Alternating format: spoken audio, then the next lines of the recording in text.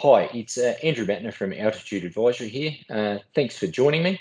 I thought what I would do to help business owners out is record a quick video on effective negotiation techniques. In the current business environment, many business owners are finding themselves having to negotiate deals with suppliers in respect of extending payment terms, negotiating with employees regarding work hours, negotiating with landlords regarding rent reductions, speaking to their banks regarding additional funding facilities, negotiating deals with customers to make sure business keeps turning over. There's negotiations happening everywhere, and what I've seen is that many business owners don't necessarily have a lot of practice or experience in these areas. And as a result, I thought I would record a quick video sharing some of my experiences and I'd call them techniques or tips that I've got in respect of an effective negotiation. So I've just penned a quick PowerPoint, which I'll share with you guys. So starting off, there's 12 tips that I'd like to share with you. So the first tip is about being prepared. Before you go into any negotiation, it's really important that you understand your position, understand your financial circumstances, understand where you can move up or down in terms of any scenario. But also it's important to understand who, or as much as you can, about the other person that you're negotiating with. The more preparation that you can do means that you'll have a better chance of having an effective conversation with somebody and getting a better outcome. The second tip is about your attitude. Attitude in negotiations is everything. If you approach a negotiation with a win-win mentality, as opposed to a win-at-all-cost mentality, you have a much better chance of achieving a positive outcome than the other way around. If you go in with a win-lose mentality, where you win and the other party loses, and you've got it's sort of win-at-all-cost scenario, the chances are you come out with a lose-lose situation where you don't get anywhere near the desired outcome that you went into the negotiation seeking to achieve. With that, it's really important that when you are negotiating, be prepared to compromise. You might have to give up a bit to get a whole lot. The third tip is around listening and effective listening. It is really important that you take the time to listen to what the other party has to say, understand their point of view, understand their situations, clearly listen to what's happening what's happening and the content of what they're delivering to you. With effective listening, you then can clearly establish where the other party sits, and you're in a much better position to negotiate an outcome closer to what you're looking to achieve. The fourth thing is regarding authority levels, and in respect of this, what I mean is that it's important that the other party in the negotiation has the right level of authority to make a decision regarding the points that you're discussing. If they don't have the right authority level, then I can simply say that you're wasting your time because they can't make a decision. And it's important that you have the discussion with somebody who can make a decision in respect of the issue that you're seeking to resolve. The fifth tip is, if you don't ask, the answer is always no. Now, that seems quite obvious, but the reality is I've seen so many times where people have gone into a situation and they've never really asked for what they want. They may have skirted around the outside of the issue without directly saying, well, this is my position, this is what I want to achieve, and this is what I want to get to. If you're not clear and really establish what you want, how can the other party know?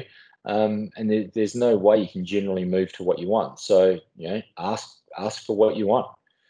The sixth tip is relation to timing. Now, in any negotiation, there's going to be times when you can push your position hard. There's other times when you're going to have to take a backward step. There's other times when you're going to have to move sideways. The easiest way I can describe it, it's a bit like the words from Kenny Rogers' song. You need to know when to hold them, know when to fold them, know when to walk away, and know when to run. And if you push in a negotiation at the wrong time, the chances are is that you can blow up the whole negotiation and destroy any opportunity that you've got to reach a positive outcome. So be aware of the situation and make sure you pick the right time to press your case. The next tip is to understand that in any negotiation, it's not personal. It's important that when you're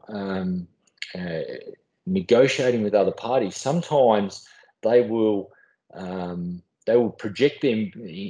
to project their misery onto you. Oh, my profits are down, my revenue's down. You need to cut your price for me. All those sort of things. It's really important to understand that you don't take on the negativity from the other side and make it personal and make it your problem. Remember, what you're doing is you're having a business discussion. It's not personal, and you're looking to achieve a win-win scenario for both parties. The next point is about values. Every business has core values under which they operate. They're the behavioural frameworks that outline what is acceptable and what's not acceptable for you, your team, your suppliers, and your customers. It's really important in any negotiation that you keep your values front and centre. And if the other party wants to establish an agreement that sits outside those values or push you to a scenario that is outside of those values, that you walk away, that you stay true to what those values are, and you use that as your moral compass in those discussions. The next point is about taking time out. Negotiations can become challenging. They can become stressful. They can move very fast. There can be lots of information flowing around. There can be lots of other emotions. And so therefore, if you feel uncomfortable, remember it's okay to take a time out, to go for a walk, to take 5 outside of the meeting, to get a glass of water, get a coffee, regather your thoughts, and come back in and resume conversations and discussions. The next tip is about being clear. And I mentioned before about if you don't ask, the answer's always no. This point relates to not assuming that the other party understands what you're saying. You need to be clear and articulate with your position. You need to confirm with the other party that they understand what you're saying and what you're communicating, the facts that you're delivering, and the expectations from them. Don't assume that they get it. Be crystal clear with your position and ensure that the other party understands. Second to last is about commitment. Negotiations rarely work if one of the parties is not committed to reaching an outcome. You need to go into any negotiation committed, and you are perfectly within your rights to expect the same from the other party. And one of the things I often do is stress to the other party that I'm talking to at the outset, saying, look, here to get an outcome. We want to work for the mutual benefit of both of us. Are you in this with me, or are you only here out of courtesy? So, as I said, be committed and expect the same from the other party. The final point in relation to the effective negotiation tips and techniques is about confirming and recapping the actions and resolution that you reach.